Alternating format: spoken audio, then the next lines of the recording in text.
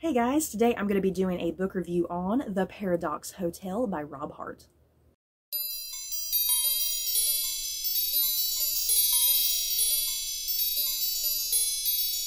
In The Paradox Hotel by Rob Hart, January Cole runs security at the Paradox Hotel, a hotel that caters to the wealthy and elite who like to time travel to past historical events. Tensions run high on the eve of a summit at the hotel, where government officials and other highly important people are arriving to make bids to control the hotel for their own purposes. Incident after incident begins to pile up as January realizes the time strain is acting up.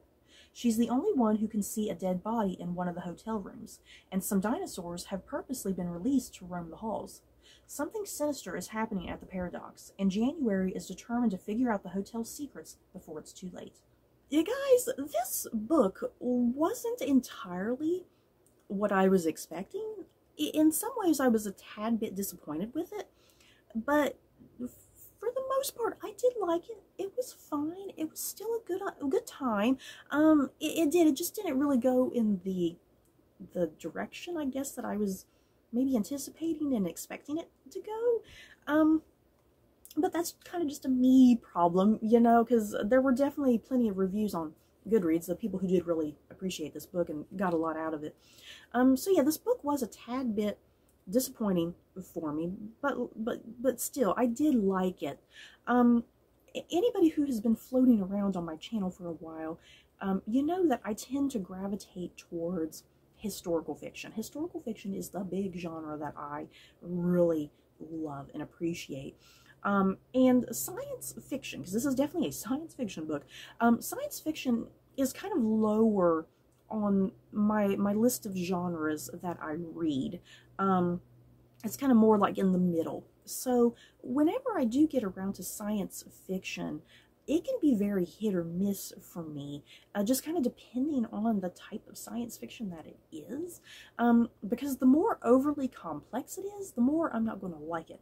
So before I do kind of start heading deeper into this review, something that I do want to applaud author Rob Hart for, I do want to applaud him for the fact that this was a book that was very easy for someone like me to get into, someone who doesn't typically read a lot of science fiction. He made a lot of the complexities going on in this book, anything dealing with science or technology or whatever, he made all of that stuff, I think, very accessible for the average reader, if that makes sense, but also something still very enjoyable for the people who read a lot of science fiction to begin with, that it's not like dumbed down at all. I don't think this book is dumbed down at all, but it felt very accessible to me, that I was able to understand for the most part everything that was going on. And because especially books that deal with time travel, it can be a tricky thing to handle, because you got to deal with paradoxes and time streams and, you know, just various different nuances when it comes to time travel. You know, it can be a very complex, wild, bizarre sort of thing, and I think Rob Hart had a really strong control and handle of this universe that he set up and built, and the nature of how time travel works in this world. You know, he seemed to have a really good understanding of that, because sometimes you can read a book like this, or yeah, even if you're watching a movie or a television show that deals with time travel in some sort of way, sometimes you can tell that the writers, it's like they don't even understand their own time travel, and that can kind of be a bit of a problem. Like, and because then that's when you start getting like plot holes, you know, you start getting plot holes. So I don't think this book, to me, I don't think it suffered from like plot holes. I think every little thing in regards to the science and the technology and the time travel, I think eventually by the end of this book, anything that maybe felt like it wasn't concluded, or if it felt like there was some sort of plot hole or whatever, it's like I feel like none of that existed by the end of this book. Like, I felt satisfied concluding this book, and I felt comfortable with the fact that I felt like I understood it. so yeah, for me, that was kind of a big deal, that I understood this book. Even if there were elements about it that I didn't particularly like, I still understood it, at least, and I definitely really applaud and praise Rob Hart how masterfully he did craft this novel, and that I felt like he had a really good grip on it. That me, the reader, I could get into this comfortably, that I knew I had a reliable author, that this was in a reliable hand, you know. And the character of January Cole, she works at the Paradox Hotel, which is a hotel that caters to like the wealthy and elite, the privileged, and like the far future. And this hotel basically has like areas that you can go to, and you can time travel to the past, to past historical events and whatnot, and witness history. And yeah, that is really only an option for the wealthy and privileged in this story and whatnot. So yeah, January Cole, she works security at this hotel. And what I liked too about this book, January, she's not a scientist, you know, she's not a scientist. She's kind of just an average person to some extent. She understands some of the nuances involved, but she's not one of the researchers or developers or anything like that. You know, she strictly kind of just does security, but she knows what she needs to know. So the good thing about that is that January, it's like you could almost kind of relate to her in a sense. It's like the reader and January are kind of the same almost, you know. As January is experiencing things and she's struggling with things, and as she has questions about things, it's like you are in that exact same position as the reader, which I liked. You and your protagonist are on the same page. You know, your protagonist is not steps ahead of you, nor are you steps ahead of your protagonist, which can sometimes be a bit of a problem. So I liked that whole thing, that you, the reader, in January, you are experiencing everything kind of in real time as this novel is occurring. Now, as for my big personal issue with this book, you guys, and this is probably just a me thing, this may not be a big deal, you know. Like I said, I am a lover of all things historical fiction.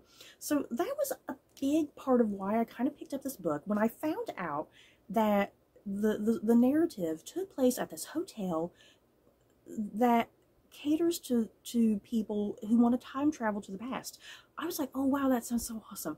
That sounds so cool. There's just so much potential for a book like this, you know?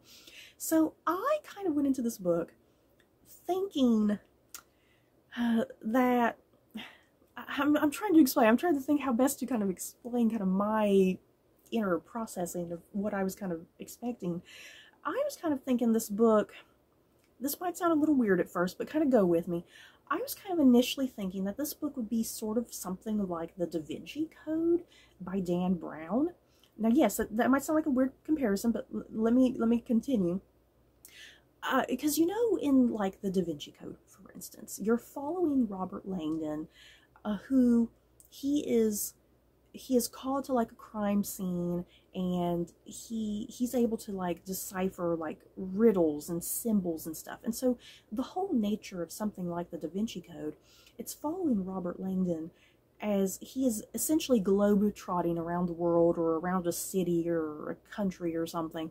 He's kind of globe-trotting, and it's basically like a treasure hunt type of book, and he's solving riddles and finding clues and going from location to location, and yet either going to a location that's a dead end and he has to start over from the last clue, or he makes headway with a clue or something, you know?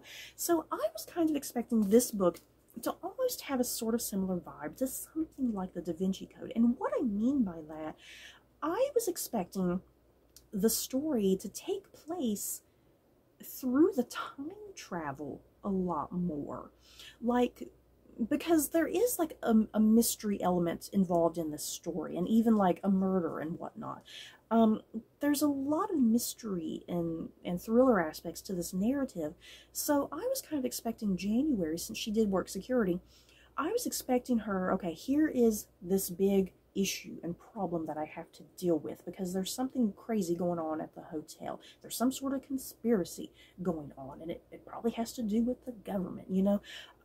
I was expecting that it would involve her having to like globetrot, if you will, globetrot through historical events, that she would have to time travel, like weave in and out of time travel to find and hunt down the conspiracy and who is behind it. Does that make sense?